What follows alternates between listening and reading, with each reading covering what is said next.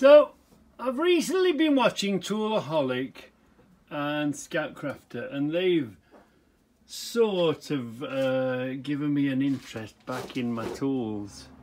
So this is my cheap rack, my cheap way of keeping my nails, my spanners, all on a set of nails. Metric one side, AF the other. And it all goes, hangs everything up. Everything is hung on via a nail. But then you get the odd set that you've picked up on a holiday or somewhere, so you just get a bar, these, it's just find that side bolt, weld it on there, because these are these box spanners, just fit that on there, make sure that's the right shape up when you're welding it on, and so on and so forth, because otherwise how would you hang that? A Reggie, it's a Reggie made. Find the bolt, weld it on. These, they come in, you buy them in the racks, you know, them sort of a thing. But I do like, as you may have gathered, I do like homemade stuff. So here I am, look, again, just a bracket with holes in. But you see how, obviously it's got to be a nut and a bolt, hasn't it? It's got to be. So this is how, and a little washer, and it just stops it from falling. So that's how that rack is. And I bought these and I thought to myself, well, how on earth am I going to hang these and display them, as you might say. So this is just a piece of that electric conduit. The electricians put it when they're making a building and they run cables along it.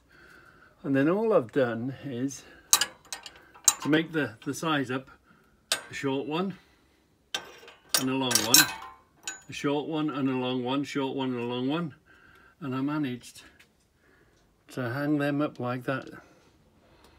Just put them through the hole, again, nut and bolt. So that's how I've managed to make a little rack for those. Just bend a bit of wire there, and then I made this as well. Again, it's just a board, it's just a board. Paint it black, because these were nice and shiny ones. They're not shiny at the minute, but get a bit of WD-40 and give them a wipe over and they look nice and shiny. And it's just nails. And I put them, so it looks quite nice.